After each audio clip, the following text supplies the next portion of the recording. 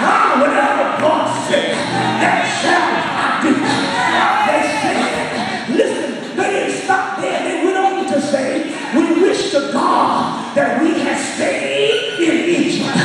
Lord have mercy.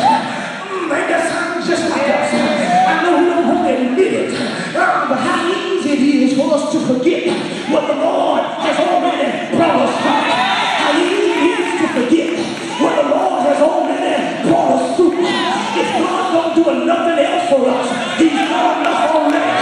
But we will have enough faith in the face of adversity, in the face of a difficult challenge, to still say, God, if you did it last year, it's a new year. I know you can do it this year.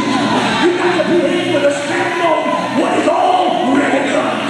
If anybody in this house got a testimony of what God has already done,